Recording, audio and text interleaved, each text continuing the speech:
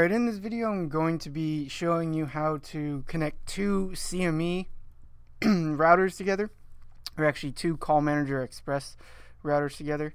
And what I got here is I got one CME router doing its thing, and we are going to create a SIP connection to another CME router over some sort of public cloud or whatever, you know, IPv4, internet, doesn't really matter.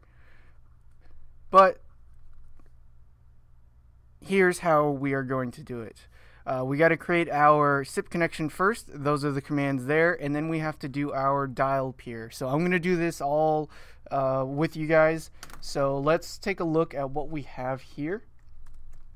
So let me get my camera here. Here we have two phones. This one is phone number 12222, and then the other one is 3404.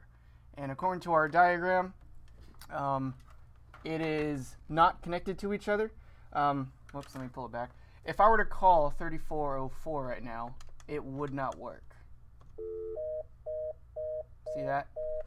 Sitting right there, sitting on another CME router, as you can see right here, but they don't have any connection. They haven't made that SIP connection yet. So let's configure it together and let's get this done. Okay, the 3404 number, this CME router is already configured to connect to this CME router right here. So we are going to connect this side and then we'll get this working. All right, so let's do this. Go on my router. Let me take off my webcam. And just to show you where this guy is located, if I do a show IP route, and let's only look for BGP routes, the route that I'm looking for is this right here, 143.4.254.48 with a /32.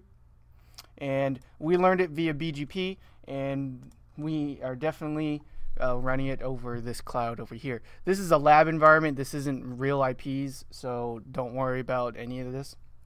But this is just a simulation on how to connect two CME routers together. First thing we're going to do is we are going to do this dial peer. Okay, this is where we have to tell the router, tell the CME router, when a phone dials this extension, where is it going to go? Okay. So everything is going to be with a dial dash peer, and then question mark your way out. We will say voice, and then give it some dial, a dial tag. This doesn't need to be anything significant. It's kind of locally significant, but kind of make it match the dial pattern if possible, and then say it is going to be for VoIP. Okay. Now we are in a dial peer configuration. First thing we're going to do is, what is the destination pattern? Destination dash pattern, and this is where you could do a whole bunch of wildcards. I'm not going to get into that. I'm just going to configure this specifically for that other number, and it's going to be 3404, and we hit enter. Then we say, what is the session target? Okay, if I were to go back, we have three options here. If I do a session, protocol, target, and transport, we are going to say target. Where are we going to send these VoIP packets? Okay, and then it says word. If I just spell out crazy things, this is the syntax they actually want it to be. This is kind of very confusing, but what I need is the IPv4 version right there. So it's going to be IPv4 : and then the IP address. Okay. Hit the up arrow, bring my command back, and say IPv4 : and then what is the IP? In this case, it is 143.4.254.48. Let me double check. 143, yep, that's what we need. Go ahead and hit enter. Then we will also say session protocol, and then it is going to be SIP v2. Okay.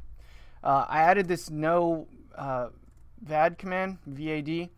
This is to tell the CME router if you sense no conversation, as in like it's blank. It's no one's speaking for a little while. don't send any VoIP packets. So that's what means no VAD. Okay. Now that is it for the dial peer. Now we have to set up the SIP connection. So let me exit out, and the SIP connection is going to be under voice service VoIP, I believe. Right? Let me double check. Yes. And then we're going to do allow connection SIP to SIP, and then have these binding the control and media packets. So we will say allow connections for SIP to SIP, then go under the SIP commands. Now before I do this, if I don't do these binding control and media source packets and source it from the loopback that is this IP address here, the call will work, but nothing will happen. As in, you can't pick it up, the two phones won't make the connection and start sending data voice packets. It won't work. Here, let me show you. So I configured the this device, the CME router. So let me go ahead and call 3404.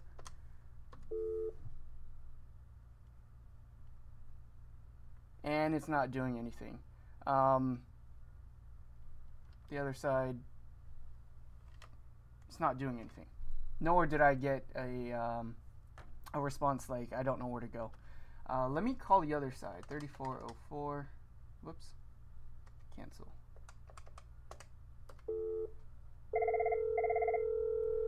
Alright, so it's calling this way. If I were to pick it up, see, I just picked up the phone and it's still ringing. And this phone thinks that it's the call is making a connection. But it's clearly not. It's because, alright, let me hang up. It's because I did not put in these binding control and binding media source interfaces command. So let me go ahead and do that, and it should work. So bind control source interface, and this is going to be for loopback 1, and then bind media source loopback 1. Now the phone calls should work. Let me bring this back. Let me make this bigger. How do I make you bigger? I can't make you bigger. Alright, well, whatever. Alright, let's bring this back. Alright, let's dial 3404. Oh, it worked. And then if I answer it. Hello? Oh, there you go. You hear it. So, we just made the connection between these two CME routers and phones, and you can see I'm talking on it right now. Let me hang up. Put that back. So, that was it. It took me a while to figure this out, but I was really excited to get this done. So this is why I decided to do this video. Everything to make that connection, and you could do this with more CME routers. If I have another CME router over here, make sure I make the dial plan or the dial peer, and then go ahead and since this is already done, you don't need to do anything else. This just allows, alright, whenever I make a SIP connection to wherever I'm supposed to be going, depending on my dial peer plan, then it'll work. So now if I wanted to call, this router right here, and his IP address was 145.6.254.48, all I would need to do is make that dial plan, and since this is already here, it would work. Just make sure the other side is doing has the corresponding configuration. So that's it. I hope this was informative for you, and I'd like to thank you for viewing.